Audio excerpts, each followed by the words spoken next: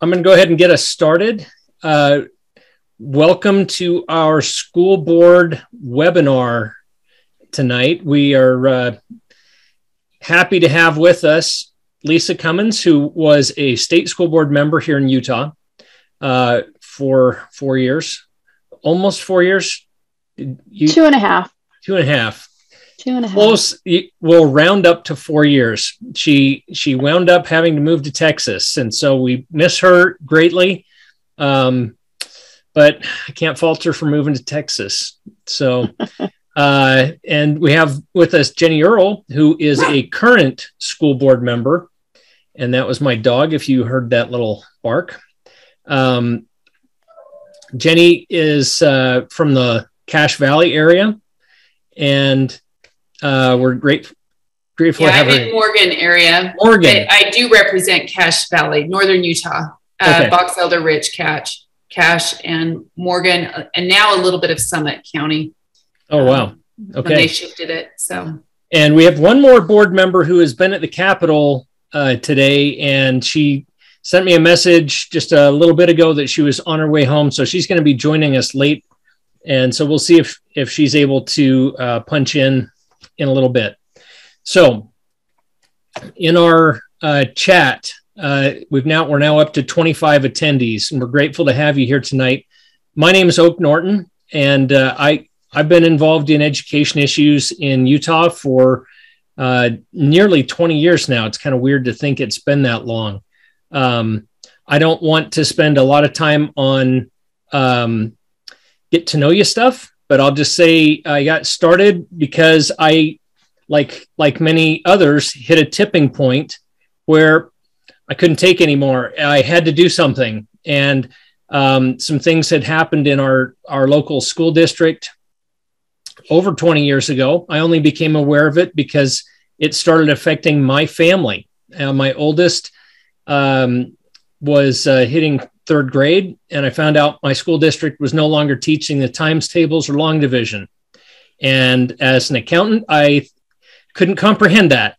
And so I wound up getting involved and have been just grateful for the associations of great people like Lisa and Jenny here and many others, and all the great work that's been done by so many people. And so tonight what we want to do is hopefully not scare any of you away from wanting to run for a school board position. I'm going to put up in just a minute a very short PowerPoint that'll just have our agenda for tonight on it.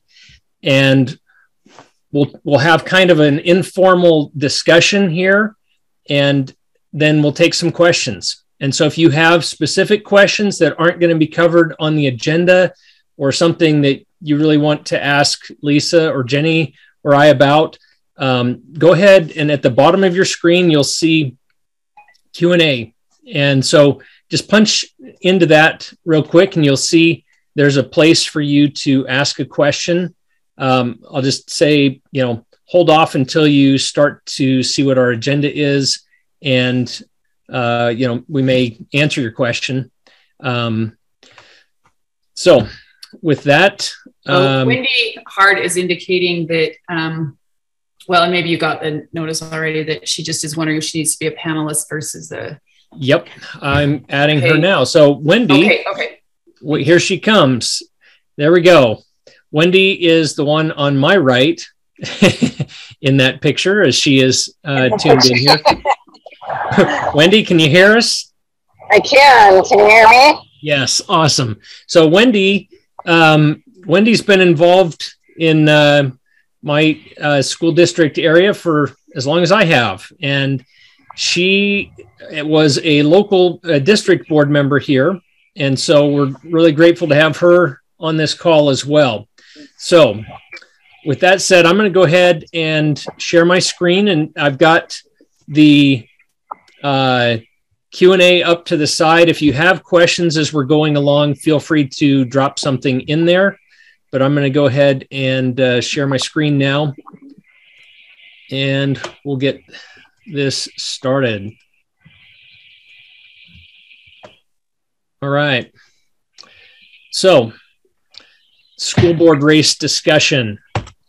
This is what we want to cover tonight. There's just a few points. And, you know, like I said, ask questions as we go, and we'll just kind of round robin this. We want to talk about the role of board members and why that's critical. The importance of understanding principles and issues. There's going to be, you know, those are two separate things. We'll talk a little about principles, a little about issues, but we don't want to spend a ton of time on those things. I feel like you're already here. You already know what's going on and the insanity that we see and the importance of people that can stand for principles being in office. We want to talk about organizing a campaign and running that. And then two types of dealing with others. One is with fellow board members while maintaining your principles if they don't share those principles, and then dealing with opposition outside the board. That can come from media or other groups. And so we're going to talk about those things first. And then right after that, I have links to a couple of resources for you that cover training and things that training for board members from it's a Center for, a Leadership Institute. We'll get to that, but this is going to be the bulk of where we want to spend our time. So, critical role of board members. I'm going to kind of moderate this a little bit and rotate through our other board members here that have been board members. I can tell you from my perspective as an outsider who attended a number of board meetings, a long time ago, having allies on a board when you come as a parent it makes you feel much more empowered. That was my perspective coming into I always, when I first started going to board meetings, it was like me, the parent, against 7. And that felt, a little overwhelming because I'd never been to a board meeting when I first started going, and I started raising some serious issues, and I felt really awkward. And so I was much more appreciative knowing that I had at least one ally on that board. It gave me some more courage as a parent. And so let's just kind of go through our board members here and talk just a little bit about your perspective of being on the board and how you might have felt like that helped other parents when they knew that you were an ally on the board. And I'm just going to go down my view list here. So Lisa, you're going to be first on this one. You're muted. So what it was like to be a board member, sometimes, when constituents would write in to ask a question, sometimes their questions weren't always responded to or conveyed in such a way that we could get answers. So, or who was the right person to get those answers from was always critical as well. So being a board member who was approachable, I could then go to the right person within the state board community, the personnel, and ask more specific questions than just to other board members. So that's one, and so I could get you the answer quicker. And that's one advantage to being a board member.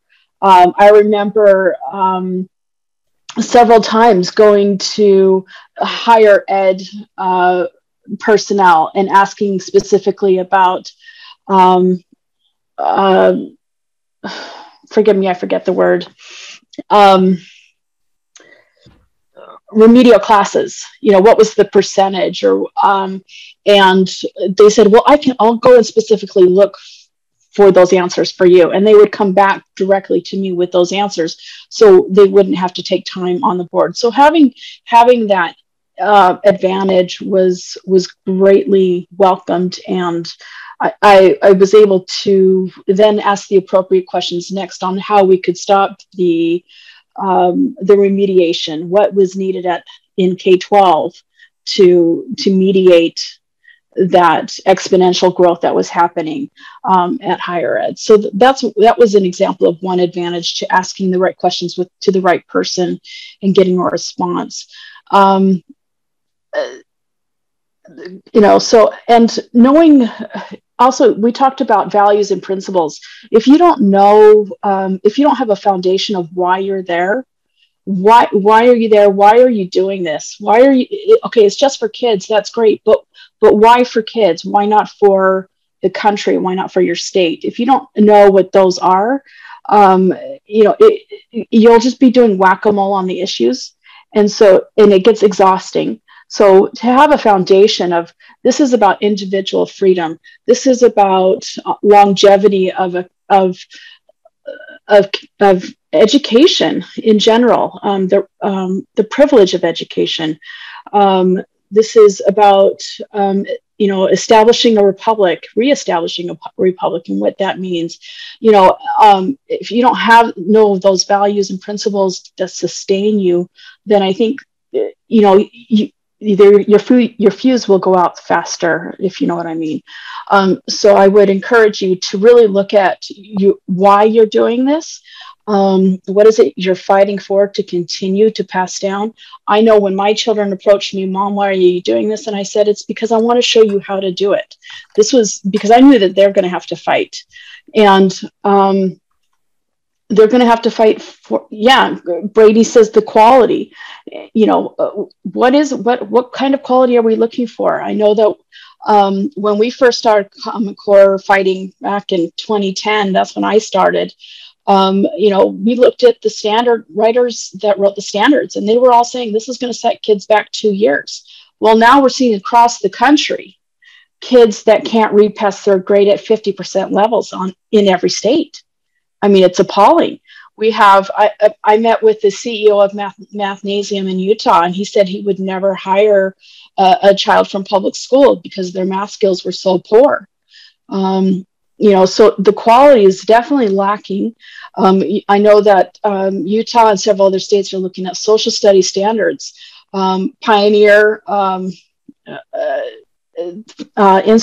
it Pioneer? Out of Boston, Oak. Yeah, Pioneer. Pioneer just released their grading of all the social studies curriculum that are out there. Take a look at that. Find out what was the best, what was the least. Was it the 1619 project, which was an F, which we all agree with, would be an F, versus the 1776 project could have been an A. Just take a look and see what the best is for the state of Utah. For your, I would encourage the same here for Texas. So know what you're fighting for, and align the principles and the values and the and each issue along with those principles, and you won't have a problem. Thanks, Lisa. Jenny, do you have anything you want to add to that, or do you want to move on to another one? Yeah, I just have 2 comments to add to that. Most decisions in a board meeting are made before the board meeting starts. And I think it's important for board members and public to know that, because the key thing is to research the information and to provide the best insight you can as a board member. And the other thing is, where's my notes here? The boards are representative of the people, not necessarily staff or what the superintendent. It's the other way around, that the superintendent works for the boards. And so I just think that's a key thing that I think people need to keep in mind. Okay. I'm just going to add one thing to that before we jump to Wendy. When I first got involved in education issues back 2004, 2005 timeframe, David Cox was a teacher here in our district, and he was also, for a time, a state representative. And he accompanied me to our district one time. And as we left a particular meeting, he said, the role of the first job of a superintendent is at a school district is to get the board in their back pocket. And he said that because in essence, what they're trying to do is the board hires the superintendent wants to please the board, but he also wants to be in charge of his little fiefdom, his district. And so be aware that as a board member, you're going to get schmoozed by district personnel. That's my word. You're going to get approached by them like, oh, I'm just trying to help you. And I'll let the board members speak to this more, but I totally saw this in the interactions within our local school district that, where they could influence people to a high degree. Those people, the board members that were tight knit with the district personnel were the hardest to try and influence, because they just said, you know what, the district people are they're good people and they're just doing, such a good job for us. And they're, maybe they're, an ecclesiastical person in the community. And so they would never do anything, to hurt children. And it's like, I'm sure they wouldn't, intentionally try and hurt children, but I can tell you that their policies that they might be promoting and stuff could be causing massive long-term damage, as it did in our school district, where they weren't teaching the times tables to tens of thousands of children. Mm-hmm. So to Oak's point, you talk about fiefdom. There's every group has their own little club. So the superintendents have their own little club, and all the superintendents of the state will meet quarterly, and they'll talk about the issues, and then they'll go out of state and be trained on how to be a superintendent. The state superintendent, she goes and does her own meetings. I know she belongs to West Ed, right, where the superintendents or the president, some are appointed, some are hired by the governor. Not all of them are elected.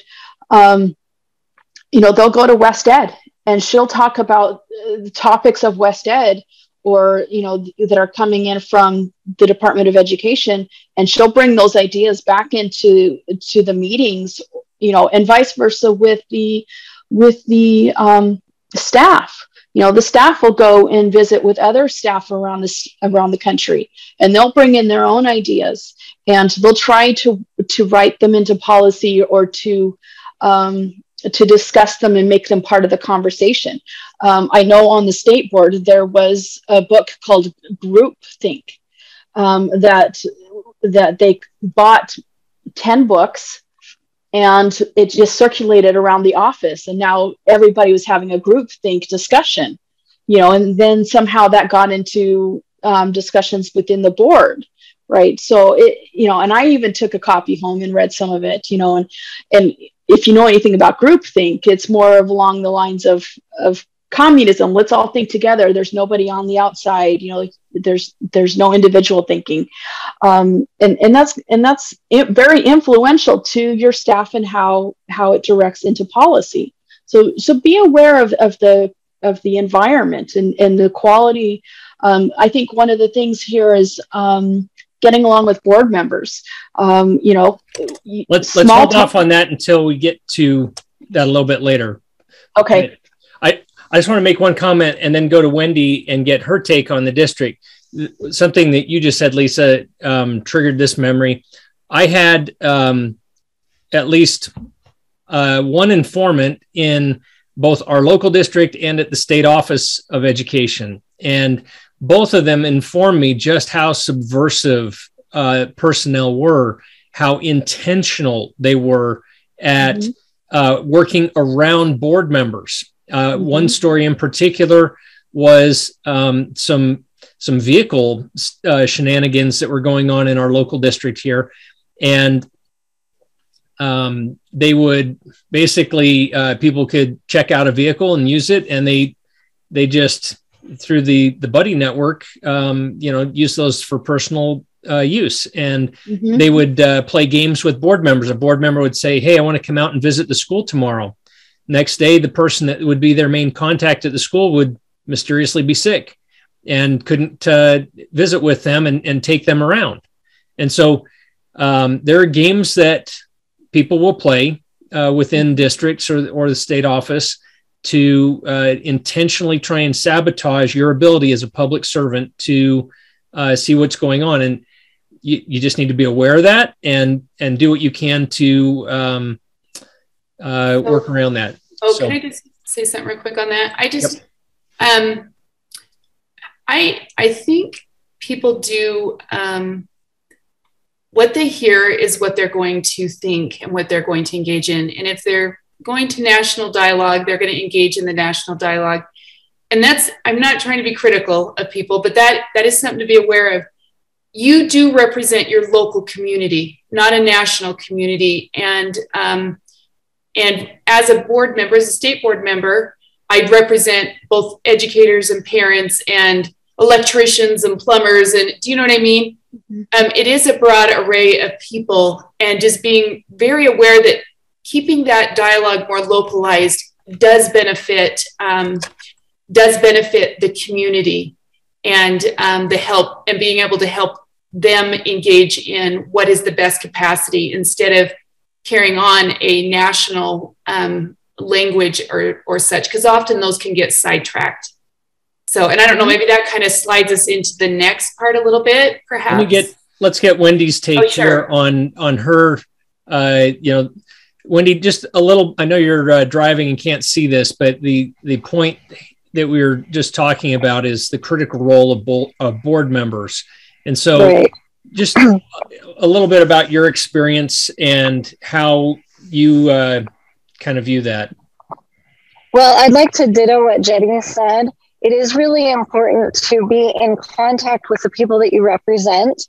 And so I would actually recommend having as many town halls and getting feedback from the people that you represent as possible, because it is, there is an organization, national and state, for every aspect of the school district.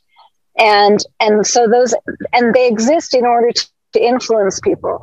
And so as a board member, your job really is to represent the people. And like Jenny said, everybody, including the teachers, the plumbers, the electricians. And one of the things that you do that I didn't realize is that if a constituent of mine has an issue with the school district, then I'm their advocate. And so as their representative, and this is true at all levels of government. If you have a problem with the federal government, you're supposed to call your member of Congress, and they advocate for you on behalf of you as the representative. And that's true with you as a board member. When one of your constituents has an issue with the district or the state board, they're going to contact you to advocate for them, and that's as it should be. It is important to have an understanding of what those principles are that you're going to be espousing, and look at everything from that perspective. So for me, one of the big issues was the parental involvement in education. And so everything that I looked at came from the perspective of, does this help parents have greater involvement in their children's education and greater oversight? And if it did, then good. And if it didn't, then that would be something that I would oppose.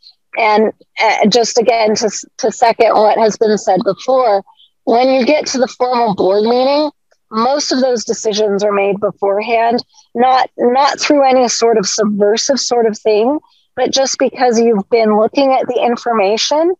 And so it is important to give people that information in advance so that they can take the time. You wouldn't want somebody to actually just sit there and hear a comment and go, oh, I just changed my mind, without having done their due diligence in researching all of that. So it's not necessarily a bad thing. It's just the way that it is, and to be aware of that. But the board member is and needs to remember that they are the representative of every single person that is in their area. Thank you, Wendy. And And just to talk about, just jump off Wendy, not every constituent will be within your district. I know that there were some constituents that, were in a more liberal district, and their representative wasn't responding to them or wasn't reaching out back, or just hearing their voice. And so they would reach out to me or one of the other board members that would. So you'll be getting from all over the state. Yeah, and Lisa, I contacted you on more than one occasion because my board member didn't want to hear from me, and that happens all the time. Whether at the local district or the state level, if somebody knows you're principled, they're going to want to turn to you and say, hey, can you help? Because my board member is not, they're just a rubber stamp for the district or the state office. Well, it's also why you have a board, because you want to have a diversity of viewpoints and experiences. And that gives it validity. If you didn't need a diversity of experience and viewpoint, then you just have a single individual. I would agree with what's being said there. I was contacted by someone down in Nebo School District, which I don't represent per se, last week, but because they knew that I could get the resources and knew the resources to contact, I was able to put them in contact with several people to answer the question that they had. And that was just because a constituent of theirs knew me. And so they reached out to me. I do always encourage people to reach out to their actual board members, though. I think they need to be aware of any concerns or any items in there, that are going on. And if I could just make, I'm sorry, Jenny, are you finished? Did you finish your thought? Okay, sorry about that.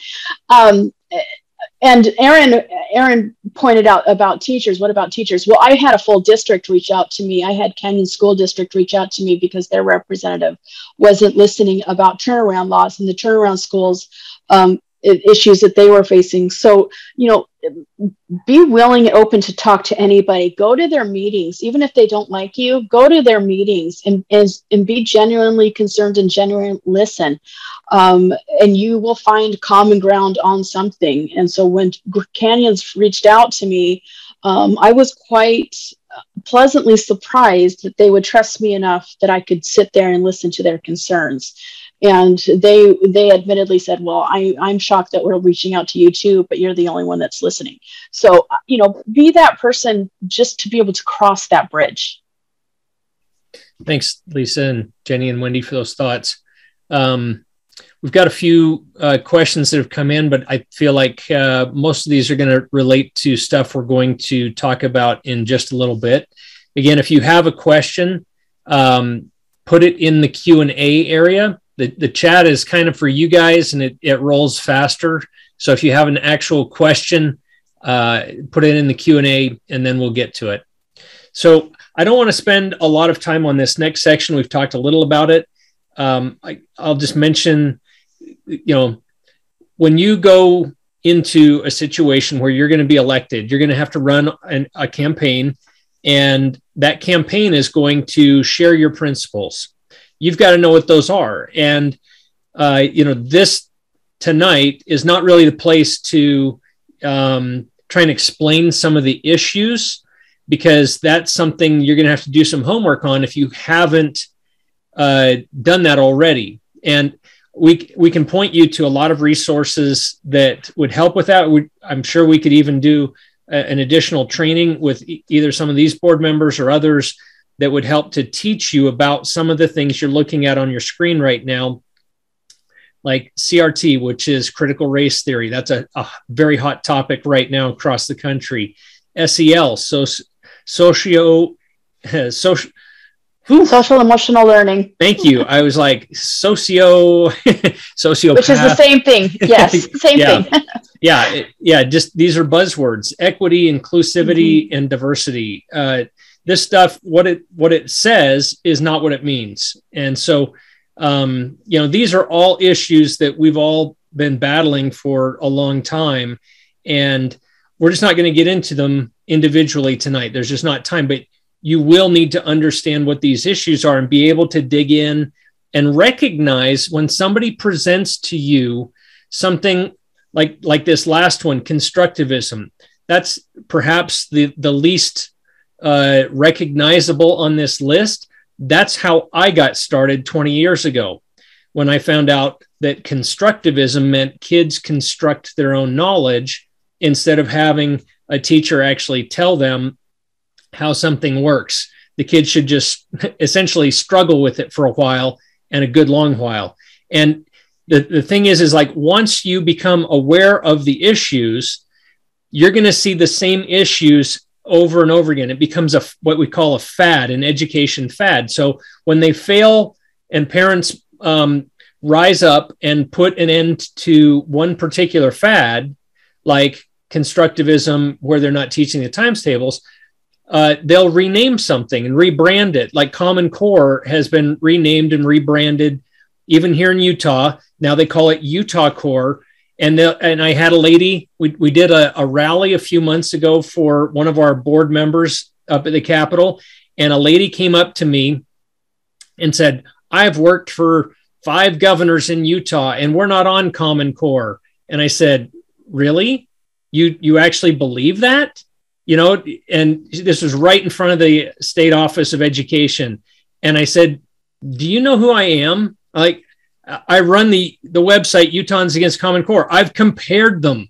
I know what Utah Core and Common Core say, and it is 99.9% word for word.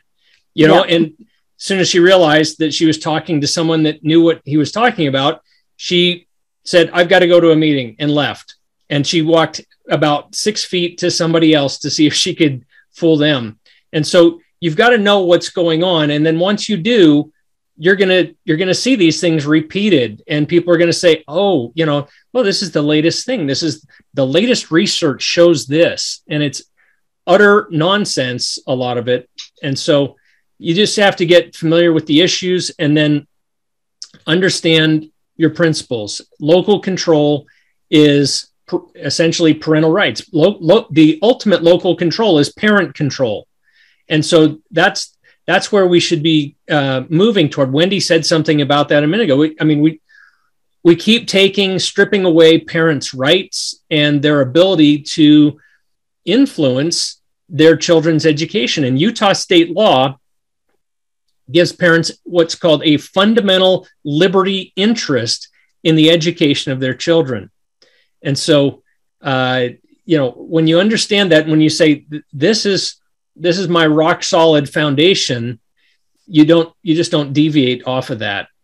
And so with that, does anybody have anything they want to add to what I've said? I don't want to go into depth on any issues, but you know, if you want to add something, that's great. Wendy? I would just add one other thing that I think is going to start rearing its head up. Back in the day, it was called outcome-based education. It's kind of related to constructivism. Like Oak said, that has been rebranded to competency-based education. And the push that I'm seeing is that that's the direction that we're going. Part of the difficulty with that is we're going to lose a common language and a common understanding, because we're going to slice students up into, we're going to give you this piece of information and this piece of information.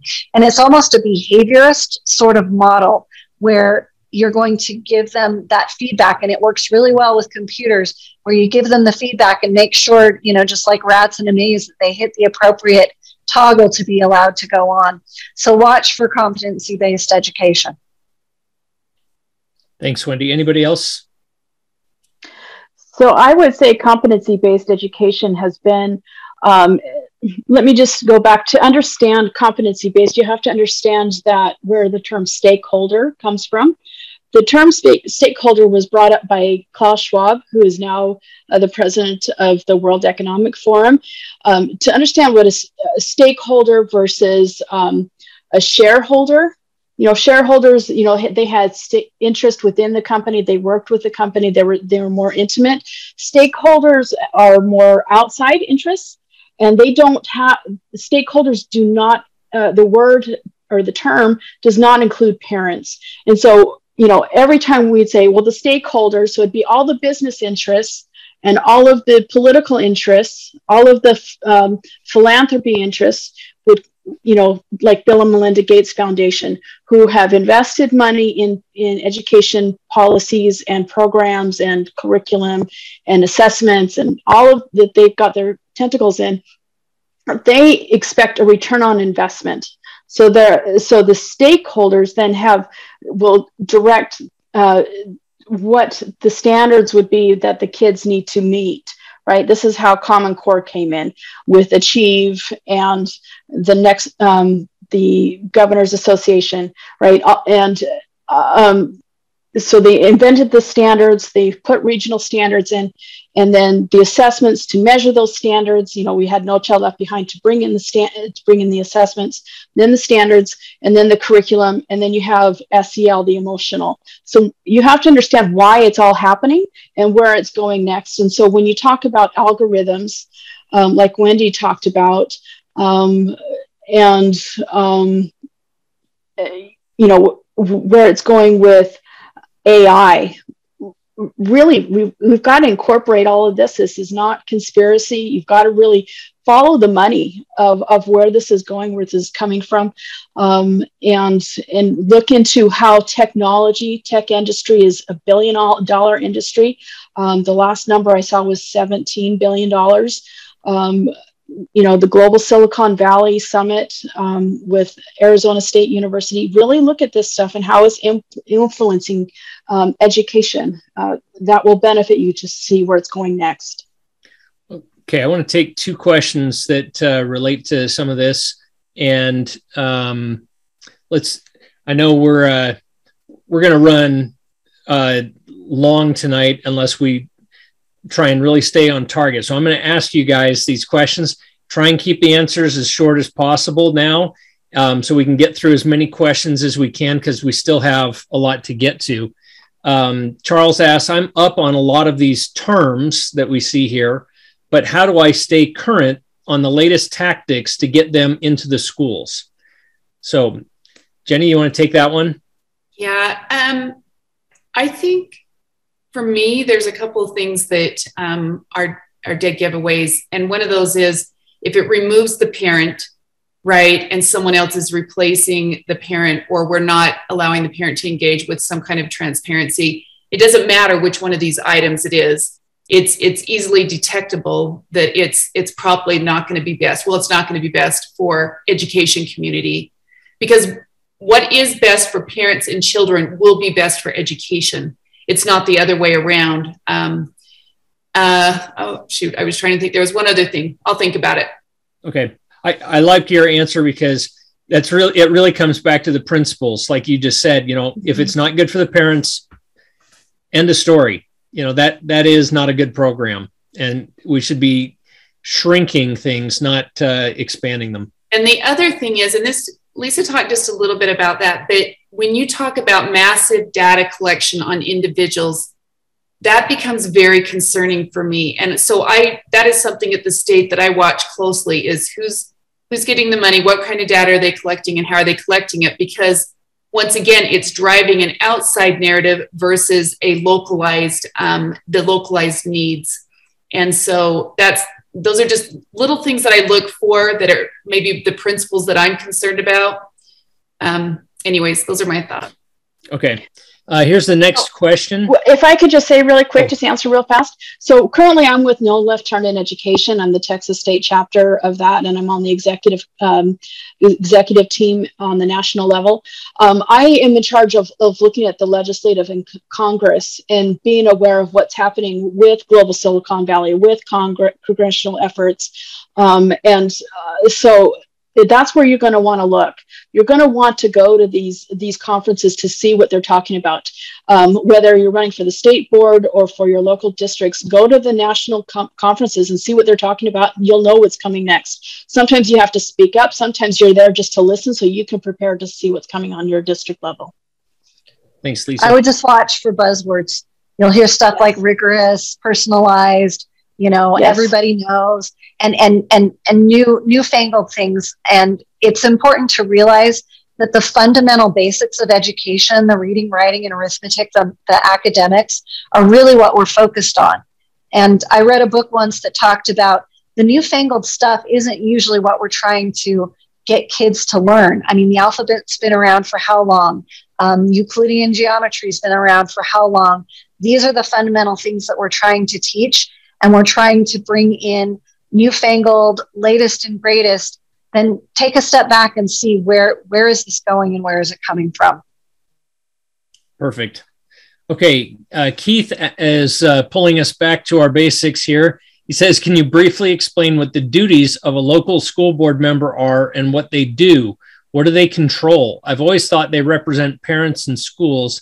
I think this has been lost over time, but coming back full circle based on the political climate. So basic, what does a school board member do? Wendy, why don't you touch on the district? And then Jenny, you can touch on what you do at the state right now. Okay, so the local school board is responsible for hiring the superintendent and the business administrator. The business administrator handles the financials, and then they are responsible for running the district. But the board creates policies in a similar fashion that the legislature creates laws, the board creates policies. So for example, in Alpine School District, we created a policy that says that any parent has the right to excuse their child for any reason. So that's, and that's the policy that we put in place. We are subject to state law, we are subject to state board rule, but within that framework, a local school board member and the board as a whole is responsible for policy. There's also oversight. We create the budget. Well, this business administrator creates the budget, then we weigh in, we ask questions, we can modify it, but we are the ones that approve the budget. The local school board members also approve bonding, property purchases, where are we building the next high school, any property tax increases. All of those things are squarely at the feet of local board. And then again, like I mentioned earlier, your job is to represent your constituents and help resolve any particular issues with the people that you represent. Thanks, Wendy. Jenny? And at the state level, and we're doing this currently with English standards as well as social studies standards, but we set the standards. Local districts are they do the curriculum. And however they do that, there's a variety of ways. So they would have a policy about how they do curriculum or find curriculum to be used. The other things we do is we disperse the money that is allocated from the legislature to districts. So those could be through a variety of programs, including WPU or weighted pupil unit and grants, various elements that we distribute the money and allocate that. And there's a couple other things. The advocating of legislation sometimes is a key thing, either for or against things. We take positions each week during the legislative session on a variety of bills. It's not my favorite. I don't love that part of it because it's kind of messy, but maybe messy is good. But I do spend a lot of time advocating for different bills in education or against different bills in education as a board member at the legislature, just because I have an understanding of what's going on. I'm trying to think. There's some other policy. We do a lot of policy. We write rules and policy regarding bills that have been approved. So the law. You also make the policies for teacher licensing. Yes, we do that. And we also oversee we are the regular board for the School of the Deaf and the Blind in the state of Utah. That was something I was not aware of prior to getting onto the board. We are their school board, their localized board, even though it's a state run school type of a thing. So yes. Okay, I'm going to move us on to some questions here that deal with actually items 4 and 5. I think people have a lot of questions about things that they can do that way, and then we'll come back to 3 on organizing a campaign. So Christina asks, would you say that advocacy for student rights is a Trojan horse for usurping parents' rights?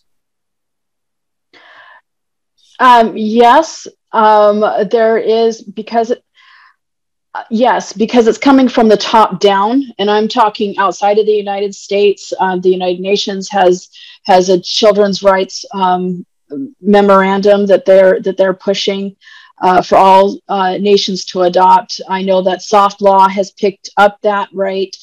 Children should not have rights, because now they're talking about consent, lowering the age of consent for sex, giving, I know here in Texas, we're talking about gender transformation without parental consent.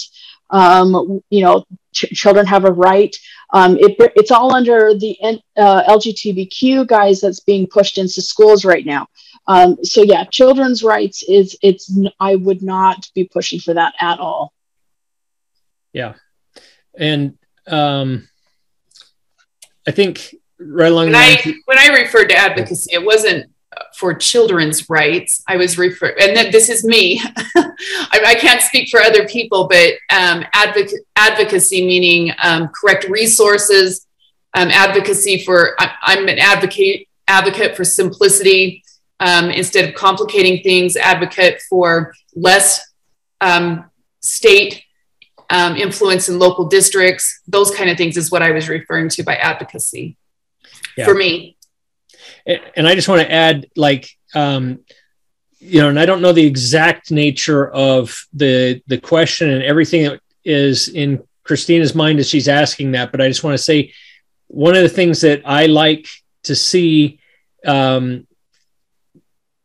in school choice, and I say that in a very broad sense, like when parents make decisions about schools, is we shouldn't be shutting down a school that we might disagree with philosophically in some way.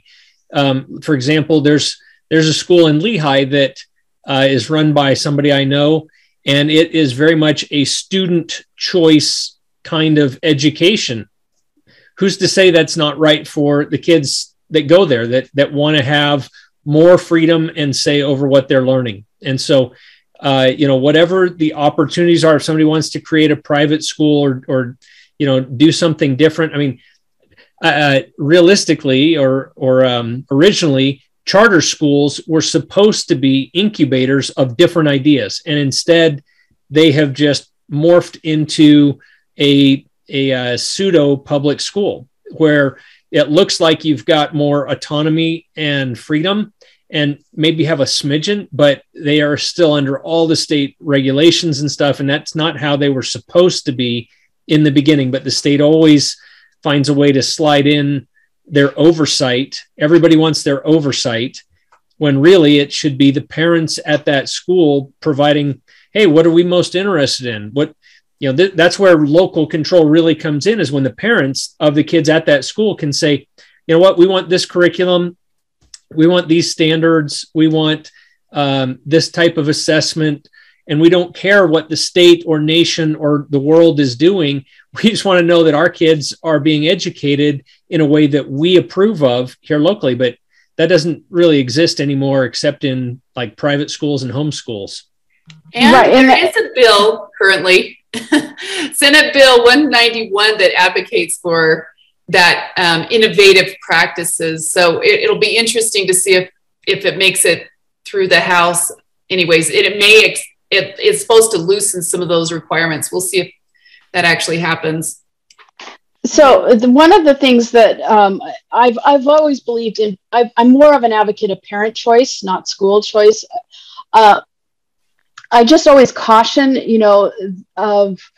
of funding following the student and having mandates and accountability measures put on the student or the parent to ensure that those funds are being spent appropriately. I mean, I was in a conversation on law and licensing when I was on the board, where I was literally told that I could follow the money all the way down to the parent, to the mom who was teaching piano lessons across the street for a student, to ensure that mom was licensed to be a piano teacher, that she had gone through whatever class.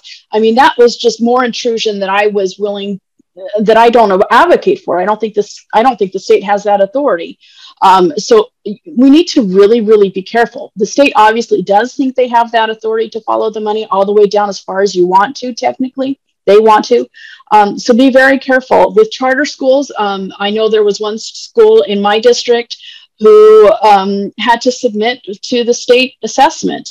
And they were in turnaround for 3 years, and they were on the verge of losing their school, and they were struggling, but yet all of their kids were passing the ACTs but failing the state assessment. And so there was no reconciliation there, and they still struggle. I don't even know if they are open or if they're still struggling. I did try to bring in the classic learning test, and I was told as another form of assessment at this end of the year, and I was told it violated the establishment clause by our state board assigned attorney general there, so I argued with him. But I mean, that's something to pursue, to say, can we bring in outside assessments to ensure that our kids are learning what they need to know? Yeah. Okay. Just super quick, about how much time does a school board member spend per month on board business? You break it up, per week, per month. You've got meetings. Just super quick baseline answers. Wendy, what is it at a district? And Alpine is a larger district. Alpine is the largest district in the state, so it's not a fair. What I would say is that you have your two main board meetings per month that you're obligated to. So just write off those Tuesday nights. And then whatever amount of time, depending, usually the first board meeting is more of the business. So there's a little bit more time on that. So as far as preparation goes, it can vary. I would say, it's a part-time job. So between 10 and 20 hours, but the more important thing is to set yourself some boundaries, because of all of the people that want to influence. There's always going to be potential breakfasts, meetings with this group, meeting with that group. And you want to avail yourself of as much of that as you feel like you can, but you also need to set the boundaries of, it's a part-time job. And so when you allow it to go further, you could allow it to take up your whole life. There are that many opportunities. So don't let it. Thanks, Wendy. How about at the state? I talked with someone this morning and answered this question for them, but if you're asking me how much time I spend, that's going to be different than other people. This is almost a full-time job for me, but it's not literally a full-time job, but I do engage in this every day in some capacity. It's 2 board meetings, 2 days a month for the board meeting. It's usually a Thursday, Friday at the first week of the month. It's their full day meetings. Then there's often during the legislative session, we have a 2-hour meeting once a week where we kind of catch up on legislation and different things going on. And then if you're on a committee, you might be on the Assessment and Accountability Committee. And those meet usually quarterly, sometimes a little bit more frequently. But I do spend quite a bit of time engaging with, either researching. I do a lot of research. I do a lot of reading of bills, a lot of reading of laws, policies, that kind of a thing. So, if you've got other advocates on the board, the work can be divided up easier. Whereas if you don't, then it feels like you're carrying a little bigger load. But anyways, I think you do have to create a balance to that, but also be able to meet the needs that you feel impressed need to be met. So, okay, Jenny, in conjunction with that, someone asked a question here that kind of goes along with that. Like, when it comes to like how much time you have to spend on an issue, kind of depends on your allies. So somebody asked, well, allies within a board sounds great, but what about allies in other groups? And they specifically said like UEA, teachers unions, etc. And I think, one of the, I don't know, this is just Jenny Earle's tactic, but I do believe in building relationships. I really try to build relationships of trust and respect when I work with people, so that I can, I feel like I can call them and engage with them. And that's another thing. I don't have to spend all my time deep researching stuff. There's some things, if I have a question on, I can call Wendy Hart, Or I can call, do you know what I'm saying? I can call someone I know that already knows it. And I have a friend that knows the data research end of it inside and out. I can call her and, you know, she already knows the answer. I don't have to do the deep dive. So just building relationships with people, not just on the board, but outside of it, so you can engage in a way that is most productive and efficient with your time, quite honestly. Did that answer the question? Can I throw something out in there? So. Yeah. The other thing that is interesting is we tend to see things in a tribal manner. And what I found being on the board is it's very interesting how often you can find that common ground. And you may have that common ground for different reasons, but just because the UEA is opposed to something may not mean that it's a bad thing. It may actually be something that you want to be opposed to. We had common ground on our board for very different reasons in opposing tying teacher pay to the state assessments. And there was broad support for that for many different reasons, and it didn't follow those ideological lines. So be careful to not just brand people as one side or the other as well, because you may be able to find that there is common ground. Yeah, that's great. Can I add one more thing to that real quick? Mm-hmm. The other thing is sometimes I think maybe staff or other individuals, we kind of categorize them, oh, they're just pushing this or that. It may be that they've never considered something else, quite honestly. It may be that they're not trying to push something, but they've never considered another or an alternate idea. And so I do spend a lot of time engaging in dialogue with people from various viewpoints so that we can create more of a common understanding, or they can understand where I'm coming from too, so that there's more openness when we move forward on policies. We're not fighting one another, but we're understanding where our differences are. It's a great point, Jenny. Thank you. And I've seen that too, where, I could be easily accused of not understanding the other side's viewpoint, but at the same time, I could easily accuse them of not seeing the viewpoints I have. So that dialogue is important, and that kind of gets to the fourth bullet point here, getting along with board members while you maintain your principles. And I think you spoke a little about that. Lisa, do you have anything you want to add about that? I think you get to know your board members on trips, or, at lunches, or traveling to an event. The small talk is how you get to know your board members. But at the same time, as much as I had great conversations with a certain board member, the minute I spoke up and said that I was leaving, she applauded and was not as friendly at that point as I have experienced her in other times. So get to know them. I mean, they're people. We're all people. We're human. We're all, we're all concerned about the students. I think that's probably the number one commonality, is we all want the students to succeed. What that looks like varies, of course, but to understand that, they may think that what they're doing is the best interest at in their hearts, right? And vice versa. And it's just a matter of communicating in such a way that they can understand your point of view and you can understand theirs, and then come to that commonality. And do it in a respectful manner.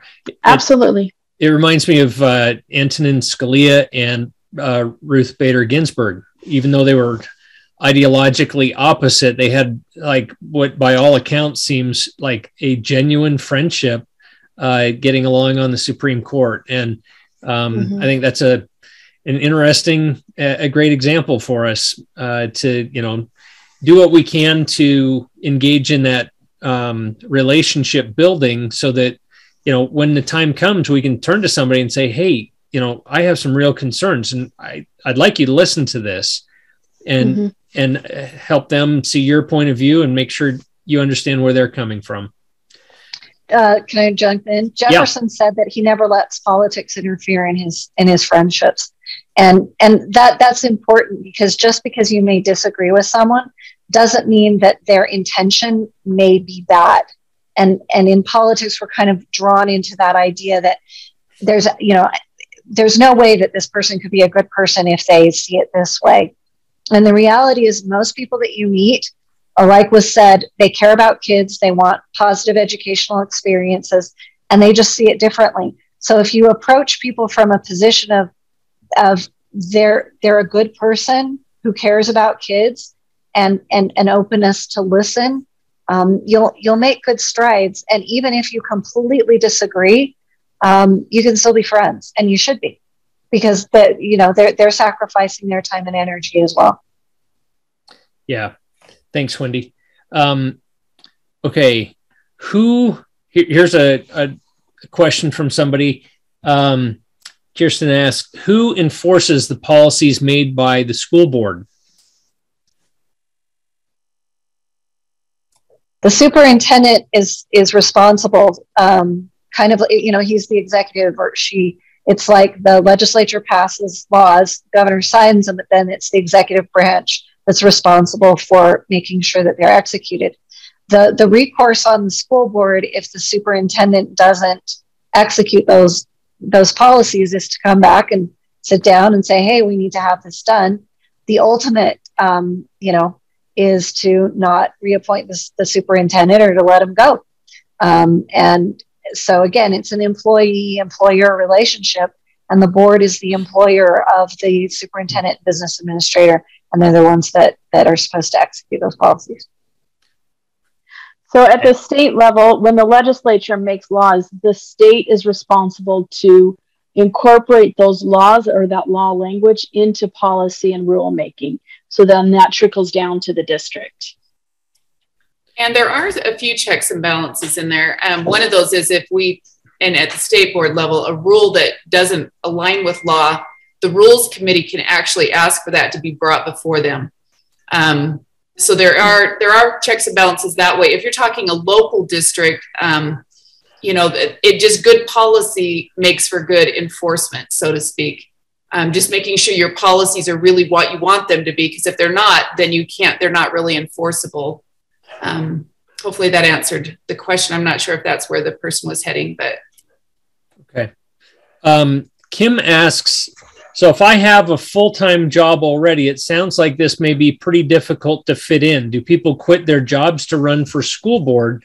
Now, let me just mention, it depends. Like Jenny said, she spends a lot of time on this, and, depending on what you are facing, at the state level, or if you're in a local district, it's going to differ. I know a few years back, Joel Wright, who is an attorney, ran for state school board and got on from my area, and he had a very full-time job as an attorney, and he still tried to squeeze it in, and maybe he didn't always feel like he was as prepared as he would like to be, but he still served and tried to do the best he could under those circumstances.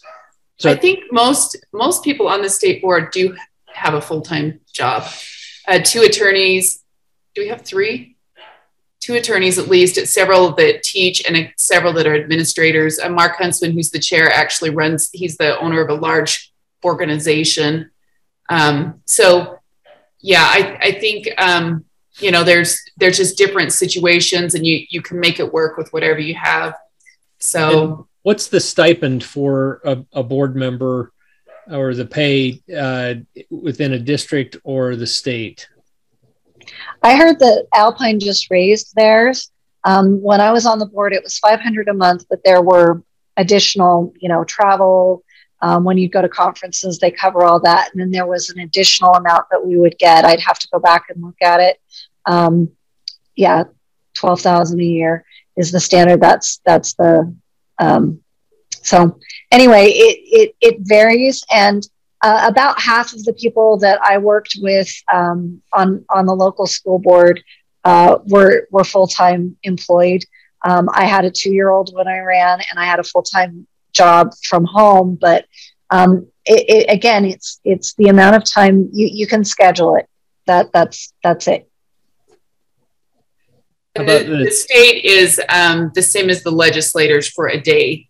So it's not all things. Some things are volunteer for, meaning that you're put on a committee that's volunteer. There are some that are paid. So it just depends. I would guess anywhere from maybe $1,200 to 1,500 a year. I don't know, maybe Lisa can, it's about that. It's not. Mine was much less. I barely made 9,000 a year when I was on the board. But again, it's, they do pay for the travel if you travel out of state or to a conference that you want to go to. Some were voluntary. I think they're all voluntary if you want to go. But, go to the NASB ones, go to the ones that nobody wants to go to. I went to a digital conference one, and I signed a memorandum of agreement that I wouldn't share half of the stuff I learned, but I can tell you I'm in shock and awe that how blatantly willing they are and to circumvent parental rights. Just things, and they didn't, the discussions we had, I could not believe some of these people were in office because they didn't know the basics of the Constitution. So, just set time aside, get to know people who know the issues already, can give you a Cliff Notes version if you need to have the Cliff Notes, but really it's about the foundation. If you have the foundation, then you pretty much, if it aligns with parental rights, parents first in every single issue, then those decisions should be easily makeable, if that's a word. So just put that down first, and then the others you'll get the others pretty quickly. Okay, thank you. Okay, let's talk I don't know how important it is to talk about the opposition outside the board. Was that a big issue for any of you? Has that been a big issue? It depended on the issue, right? Yeah. On local school boards, you change school boundaries, there's huge opposition. If you espouse a particular position, you're going to get, you're going to get opposition. Again, I would say the same thing. Assume that people are coming from a place of good intent. And the difficulty of being a board member is that our natural inclination as people is that if someone makes a personal attack, that you want to fight back. And I would say the best case scenario is to not. Sometimes it's best to not, and certainly on social media, just let it go. Just let it go. If there's a substantive issue, if there's fact-based information you need to share, feel free to share it. But you do have to get to water off a duck's back. You're in the public eye. That's how it's going to be. I got criticized for opting my kids out of the state tests. It's being completely unsupportive of teachers. And I had two principals come to my defense in that very same meeting to say, yeah, but Wendy's role is as a mother first and as an elected representative of this district second. And I think that was because I was able to cultivate those relationships, and they were willing to stand behind me, and they realized ultimately that that was the correct priority. That's awesome. Yeah, I know I've been called a few names myself without being on a board. So from board members and teachers. So you never know where it's going to come from. Yeah, my experience was a little bit more aggressive. So, of course, I've been in the limelight for a long time. I've done town halls all over the state of Utah. So people knew who I was prior to running for the state school board. When I got onto the board, my kids' school had been put in the paper.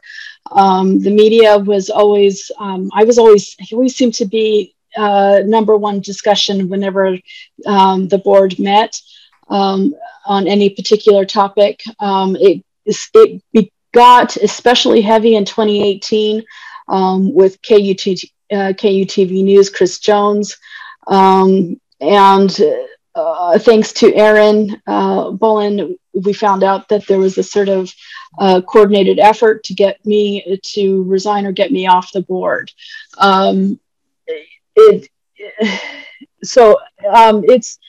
There will be opposition. How you handle it is going to be very different.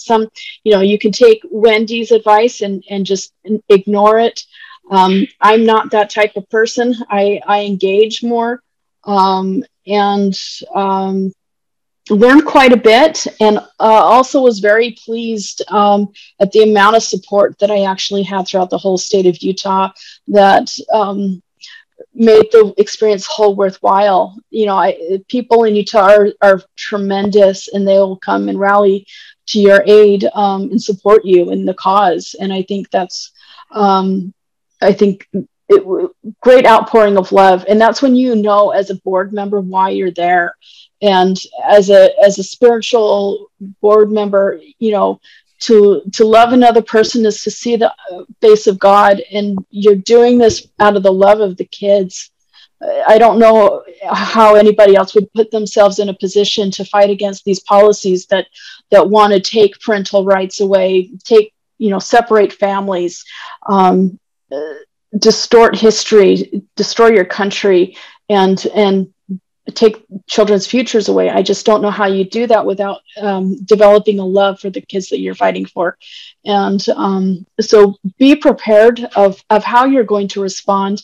I was more proactive. I kind of, it happened during the year that President Trump was being attacked nonstop on media. So I kind of followed in his footsteps and preempted and struck first on the story that KUTV wanted to present, and that did not make them happy. So game on, and I'm a fighter, and I'll fight back. And but anyways, it's up to you. Hold your integrity high. That was what I have. That's all I have is my integrity, and so I'll fight for it.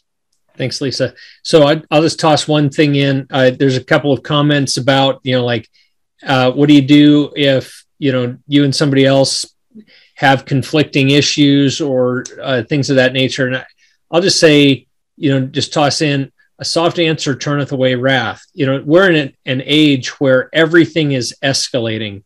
And, one of my concerns is when people are out on the street and somebody confronts somebody, things can get out of control faster than ever before. And so I think, there's a lot of wisdom in taking the silent approach. Like, look, this is my position, happy to talk about it, but I would not encourage anybody to, raise their voice, get defensive, deal with things in as calm a manner as possible, because ultimately you get one thing, which is a vote.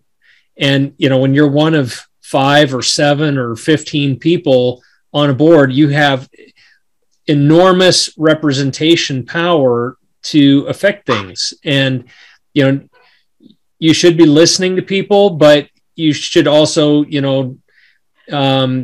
not let somebody get the best of you, because you also don't know when there's a gotcha going on. And, you could have media or somebody just waiting with a camera to catch you doing something.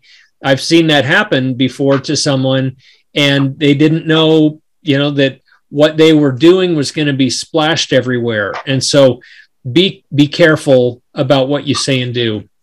Do be careful.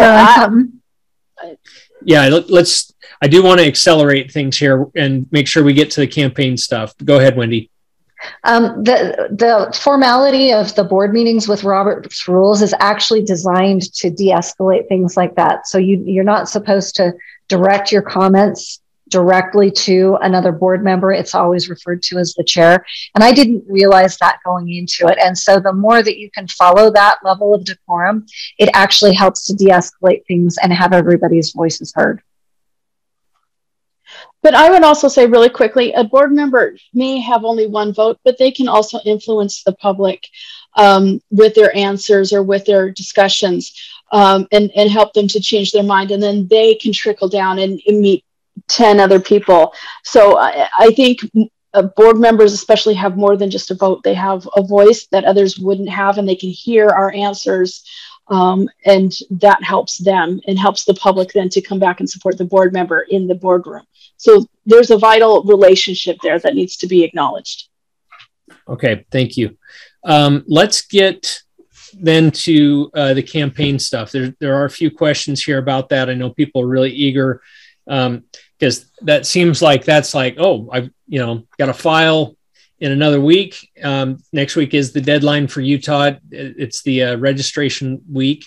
And then it's, get your campaign going time. And so just real quick, there's a question, where do you file? So where are you going to file if it's for the state or for a district? I think I just filed with my local clerk. I think you can just file.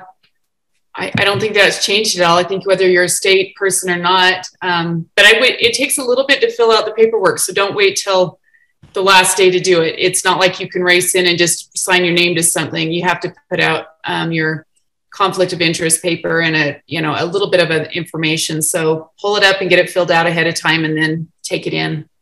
So perfect. So just county clerk's office. That's where I filed before. I don't think that's changed. Yeah. So I think it's the same, and local is the county clerk's office as well.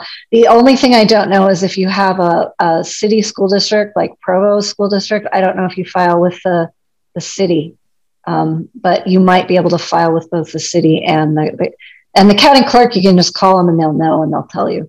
Yeah, just make a phone call tomorrow if you have a question about that. Now, there's Brady here asks a question. How does one file their campaign with the Department of Commerce? He has an EIN, so sounds like he is actually going to the step of creating an incorporated entity of sorts to maybe handle the campaign. Did any of you do that? Did you? No, but I do know there are. I spoke with David Kyle, who said that there's a benefit to that if you're doing like robocalls and some other things. And I'm not sure I understand the ins and outs of that particularly, but that was a recommendation he had. But limited liability protection, maybe. I'm not sure. I think it created an access to resources that aren't there just to run otherwise. That you needed the EIN number for that. Okay. All right. Can I throw in? I know on the state level, I believe, Jenny, you'll have to tell me if this is the case, that you do want to file, have a separate bank account for campaign donations. You have to have one. On the state level, you do. On like in Alpine, on the local level, you don't have to set up a separate bank account, although it would be wise to do that. But you do have to keep very, very close records of the monies that you get in and the monies that you expend. And if you do not, and the county clerk will tell you what the deadlines for your financial filings are and how to go about doing that. And when I was running the clerk's office, was really good about emailing, you've got this much time before you have to do the financial disclosures. If you do not submit your financial disclosures on time, you are eliminated from the ballot. So you could win first place. If you didn't submit your financial disclosures, you don't get the office. And I would always recommend you kept those separate. It just is messy. If someone had to come back and audit it, they'd be going through all your finances and stuff. So, okay. So once you filed and you're now organizing your campaign, did you have a campaign manager? Did you set up social media channels? What did you do to advertise, get the word out, yard signs, things of that nature? Let's just try and keep it as quick as possible, and we'll take more questions. So I had yard signs. I had town hall meetings. I did cottage meetings. I went, even though it was a nonpartisan race, I did go to some party meetings so they could meet me, meet the delegates and things like that. I did Facebook live posts all the time. Where people could ask me questions. I did a few Facebook ads. You can set it up so it's meant for a specific data points, whether it be moms, stay-at-home moms, or dads, or age range, or zip codes and things like that. So you could be very targeted in your advertising, and so a lot of that is what I did. You have to know, if you have a Facebook page for your campaign, you have to actually apply through Facebook to get become a political entity. That sometimes takes a few weeks. So if it's something you want to get on sooner than later, you have to get approval for that through Facebook in order to be a political entity. And I'm trying to remember because it's been almost 4 years, but maybe their process is a little different now. But I just remember that was a key thing. I had to try to get that done so I could mass message out, and move things out. So I didn't know that. That's helpful to know. It's a new thing from when I read. Yeah. So for the go ahead. Go ahead. No, I was going to say it was really quick for me because it was new, but go ahead, Mindy. Yeah. So from a local board perspective, and I think it's important to understand that state board is a partisan race now. And so you'll probably want to go through the caucus convention system because you'll have the greatest amount of interaction with delegates and ultimately the greatest support. And what I do like about the state board going partisan is that it does give that ability to send your message out to more people. Because otherwise, like for a local school board race, there aren't organizations other than the local teachers association that are going to probably sponsor and support you. And but I would recommend that that when the teachers association calls you and says, we want to do an interview, go have the conversation, build those bridges. So anyway, I would just simply say, yeah, I did signs, I did town halls, I did Facebook, I had a blog, put the information out there to everybody and get that information out there. But definitely take advantage for the state board people of the caucus convention system. Okay, a question came in about what if there's somebody else ideologically similar running in the same race? Should people try and consolidate or both run?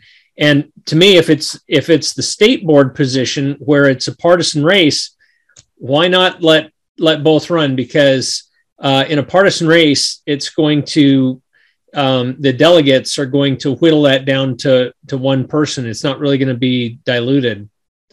Is that how you guys would see it? Yeah, and actually, go ahead, Jenny. Well, I was just going to say, I think it just depends on the race. It really would depend in this case, right? Meaning that sometimes it is a good strategy for two people that are similar minded to run. Sometimes it's a good strategy to combine together. So it really would be situational in my mind, just depending on the whole political, what else is going on. Maybe just consulting with one another or, working with others to see what would be the best thing to move, either the best person forward or both of you forward. Anyways, so it's probably more situational is what I would say. Yeah, and at a local level, it might be very different because then you really could split the vote a little easier, and you just need to see who has fewer skeletons in their closet, I guess. So my personal experience, when I ran the first time, there were 5 of us on the ballot. One was the incumbent, and then there were the rest of us. And there was one lady that was running, and I called up everybody, where are you at? We were very, very similar.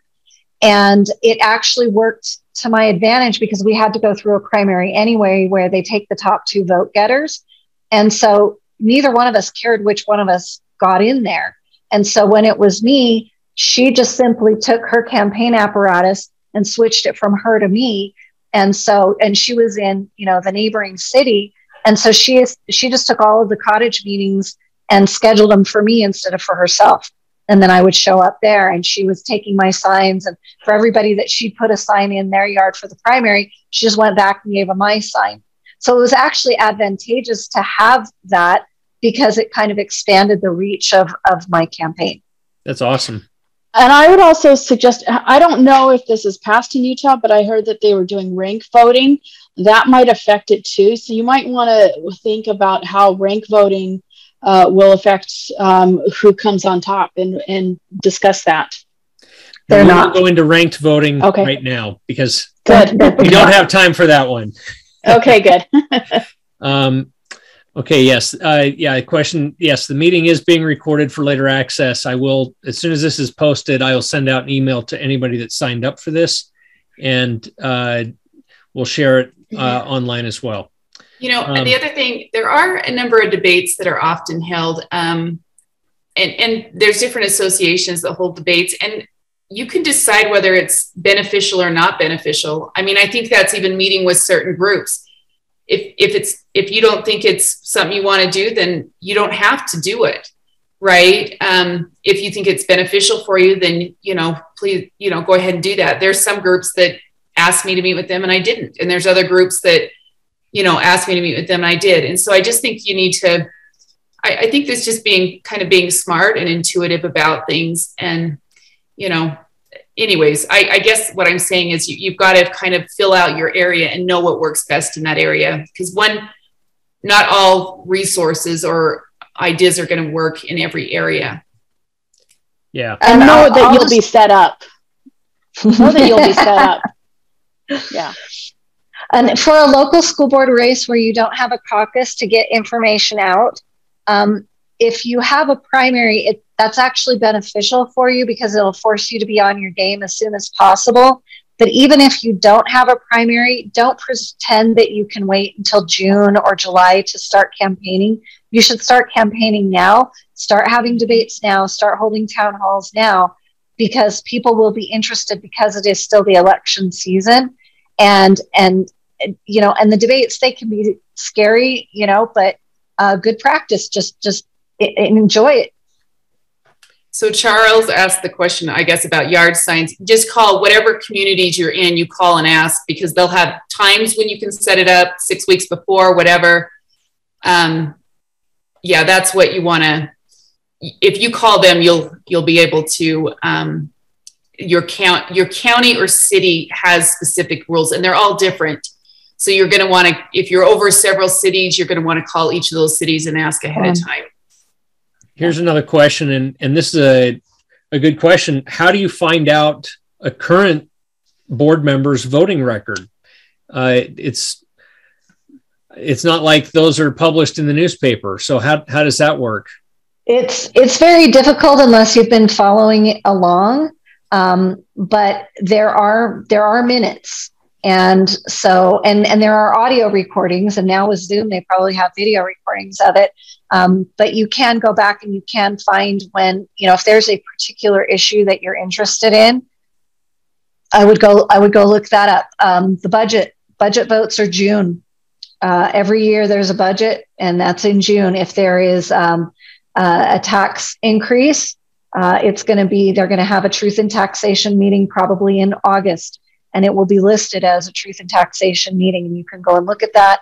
And I would encourage you to listen to those, to the meetings. I would also encourage you to be attending your local board meetings starting now, if you haven't been already. It helps you get current on the information that's being presented. What are the hot topic issues? Follow that information, and get used to what the dialogue is. You may learn an awful lot of things that you thought were going on that are different. So, okay, I want to close with this so we can get to the last couple of resources slides. We've gone for about an hour and a half, and we're starting to lose people. And so I just want to, there's several questions on here about what are legit things to run on. What are the issues I should run on? And I know we're just not going to get to every question tonight. I apologize, but when you're running a campaign, people want to know what your principles are, and they want to know where you stand on certain issues. And the easiest way to do that, I think, is to have a website.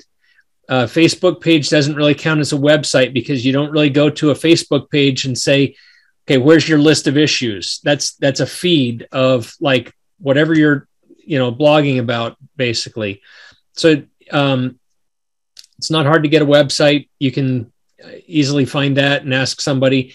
I don't know everything that's best to put on there, but you can look at other candidates' websites and see what they're doing. A donation page, contact me to help me page, and your basic core principles.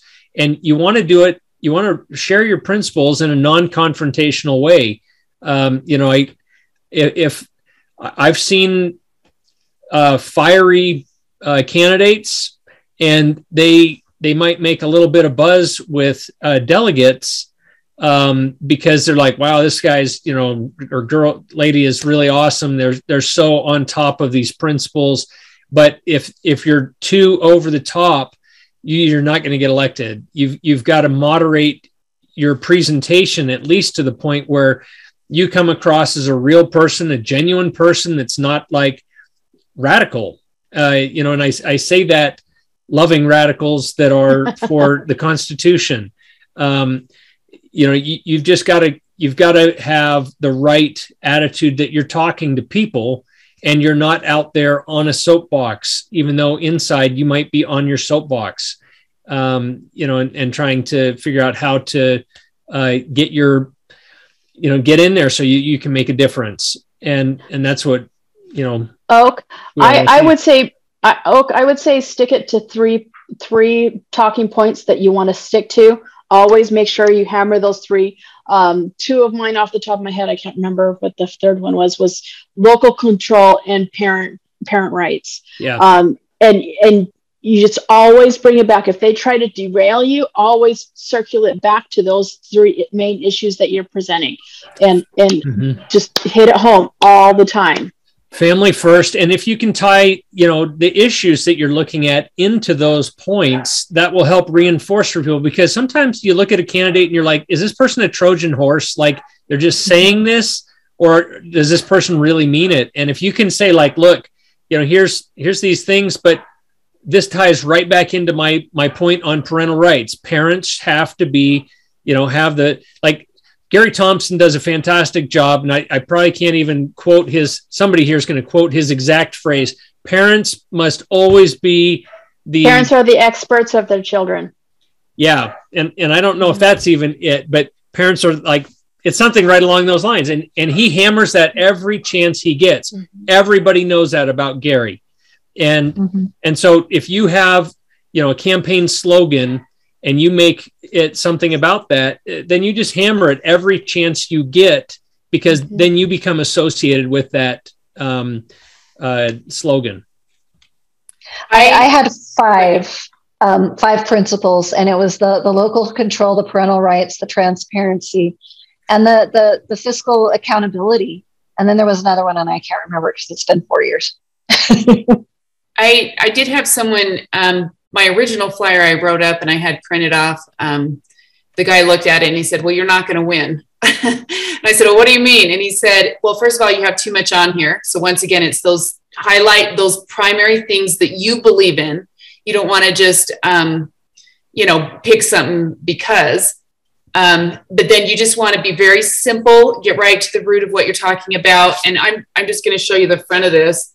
Oh, I don't think it's not zooming in on it, but it has my name highlighted, a picture, and then what I'm running for. If you overcomplicate it, you want to send people where they can get more information, but you don't want to overcomplicate it. You want them to remember the visual and get it to stick out.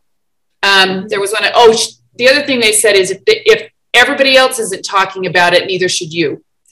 And the point of that is your talking point should be things that people are familiar with. If you're talking about something no one's familiar with, they can't relate to it. And so therefore it's not going to resonate with them. So I'm not saying you talk about just, things that other people want to talk about, but you talk about the things that you're supportive of that other people are interested in as well. Does that make sense? And not side things that you feels passionately about, but no one's talking about it right now. So just being smart is what it is.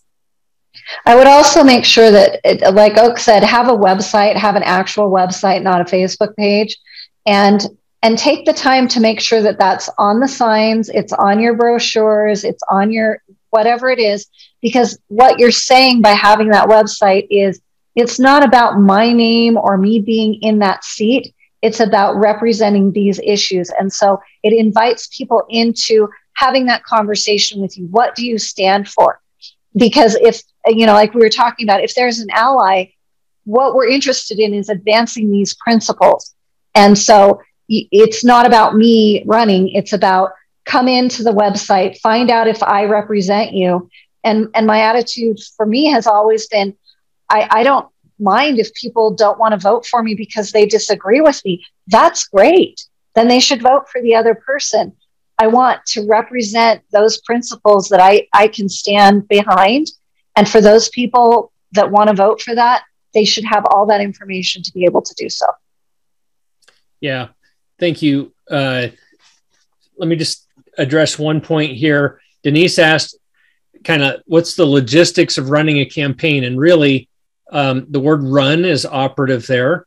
You're going to run from place to place. You're going to be talking to a lot of people. You're going to ask all the people in your community if you can come and have a cottage meeting at their house, and if they'll invite their neighbors over. You're going to be putting up yard signs and asking for help there. That's, I mean, in a nutshell, you're just trying to become the Mr. Rogers of your neighborhood that everybody knows, likes, and trusts. And so, does anybody have any final words on that? I just want to thank everybody for being here, and especially, you know, Lisa, Wendy, and Jenny for coming on this call, this webinar on short notice, and sharing your experiences. Do you have any parting words before I hit these resources and we end? The only thing is we do need good people running. It is such a key time right now, you know, to maintain that local control and those local decisions, and we just need good people in there. So I'm appreciative of anybody that's considering. So, amen. I also don't believe you should ever have a position that is unopposed, because even if you don't win, having that dialogue and that debate helps to make the person who ends up winning a better person in that office. And so I've had people say before, well, I can't possibly win. Like Jenny said, yeah, you're not going to win with that. But it is very important for people to stand up and say, yeah, I can stand behind these principles and I'm happy to advocate for them. And even if you don't win, you influence that dialogue and debate, and please don't go away. Continue to be involved. I know one person who, just because they lost a school board race, didn't give up and kept going and was able to have an influence. So if you're passionate about these principles, you know, amass the people behind you, and then don't just walk away regardless of how that election ends. Continue to help them become informed and involved, because that makes a difference. Lisa? So my final thoughts, I don't know how religious everybody is on this, but always have asked to be on God's side in all of this. You will have those moments of darkness, of loneliness, you know, craziness. Am I actually doing this? You know, moments, and to really go into every meeting or every situation with prayer, to be able to know and say the right things, because sometimes you can be wrapped up in a meeting and you think you're doing the right thing and then you vote in the wrong way. And to have that discernment to come up all the time is crucial. And there's going to be hits and miss on votes that you're going to think, oh, I should have caught that. Be forgiving of yourself. Be human. And really and purposely set time away with your family. It's crucial to have your family on your side throughout this whole time. It's very valuable for that support, that you know how that support from your home is sustaining you as you go into these meetings. It can be very frustrating without it. So with those things in mind, I wish you the best of luck. Feel free to contact me anytime. Oak, you can get in touch with Oak and they reach out to me anytime you need, or if on any subject pertaining to education, I'm here. Thank you again. And I just want to answer one question here from Jody. This is kind of a funny thing. She asked how much to plan on a campaign costing. It can vary quite a bit. I do know somebody that actually won a seat on the state board for about $100 and spent 3 weekends just putting flyers on cars at Walmart and got elected. Go figure. So I collected about $1,500 in grassroots money, no other outside people, but had $500 left over after winning. About $1,000 was how much it cost for my election. Yeah, it's just what's in your budget, and for a state board, most of what you do if you are on a partisan election is going to be just convincing a room full of delegates. So your costs are really, your marketing materials there, and reaching out to those delegates, which is going to be key. So, okay, in closing, I'm just going to share a couple of resources here. If you will jot this down, this is going to help you. The Leadership Institute is one of the online resources that you're going to want to go visit. They have, this was recommended to me by somebody I trust. I have not done this myself. So who is it? Who's the teacher? I'm trying to remember. I don't know who the teacher is on this. This is just an online, you sign up for free, and then there's 21 lessons in 5 modules that teaches you how to be a school board candidate and helps you set up your campaign. So 11 and a half hours of instruction. The program's free. It's leadershipinstitute.org/school board. That's where you want to go to sign up. And then I saw this as well that was recommended. This is a relatively new podcast. They've just got 10 episodes out. I don't know how new it is actually when it started, but they've got 10 episodes out, and this is to provide ongoing advice and support for school board campaigns. The Leadership Institute launched this, the Learn Right podcast. It's available on Audible. I don't know if it's also on iTunes and other places. It probably is, but the School Board Campaign podcast. And honestly, I would start, if you haven't, I would start going to school board meetings, understand what you're getting in for and how it works, and get familiar with the people that are there and what's happening in those meetings. And I think if you do that and check out these resources, you're going to be a lot more successful. And I just echo what's been said. Thank you so much for considering running. We want to stay in touch and help you in any way we can. And so, when I send out the email with this video, feel free to share it with others. And, we're here as a resource. We've got a good bit of experience from people that have been around the block on these things. And so with that, make sure you file by 5 p.m. on Friday, March 4th in Utah. And that is it. Thank you, everybody. Thanks, Jenny, Wendy, and Lisa. Really appreciate your time tonight. You're welcome. Thank you. Take care. Thank you.